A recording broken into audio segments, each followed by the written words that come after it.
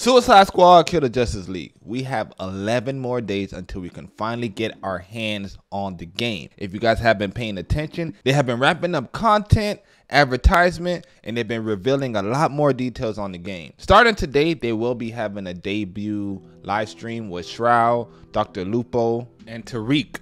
Or Tarek, I'm not sure. Only person I really know is Shroud. I know Shroud from Apex Legends. This would probably be one of my first issues. It's not a big issue, but with these content creators, they don't play loot shooters from what I see with the content that they post. So I usually scratch my heads when I see companies go to streamers just because of the large number of followings they have, but not pay attention to the actual content that these said creators make.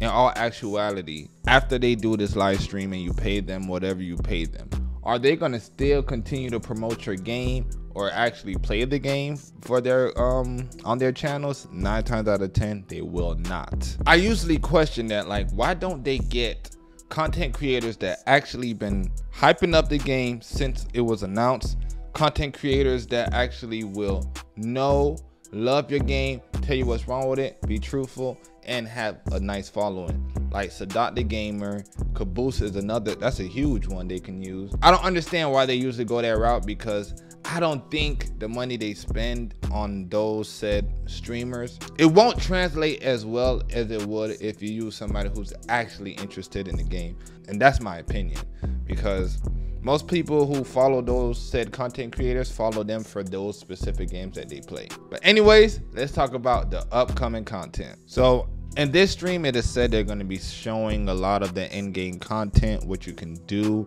I guess, after you beat the game. That's from my understanding.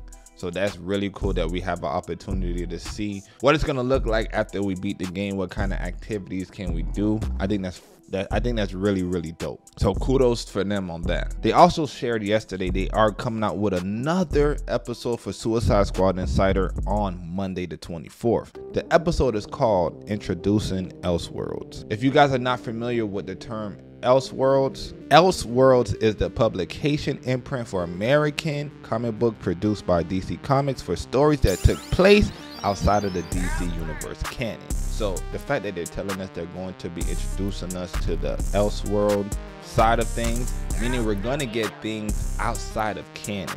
If you guys understand how crazy DC stories get outside of canon, we have a lot of content possibilities at that point. And this is actually getting me super excited to see what they actually have to show. I didn't even think this was going to be part of the situation. All we've been shown so far is Brainiac minions and etc.